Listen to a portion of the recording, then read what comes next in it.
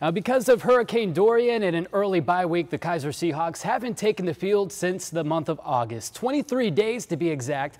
But today, an opportunity for the Seahawks to make up for lost time and prove they haven't forgotten how to win. Keiser hasn't played a game since their season opener on August 29th. Today, they welcome in 8th-ranked Reinhardt University.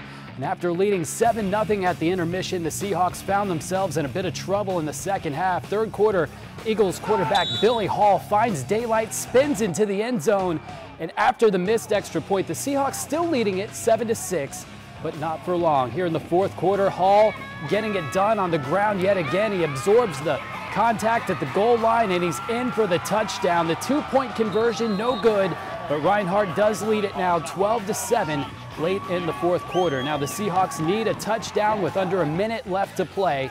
Eli Matthews to his big tight end. That's Jalen Arnold for a big gain here. And then moments later, Matthews, this time on the run, looking to get into Eagles territory, finds his wide receiver Jalen Walls near the sideline. And then less than 30 seconds remaining. Here's ESPN 106.3's Jeremy Marks Peltz on the call. Matthews on a bootleg to the right, throws to the right, caught, touchdown Keiser!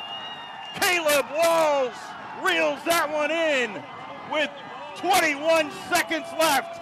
Eli Matthews and Keiser do the improbable.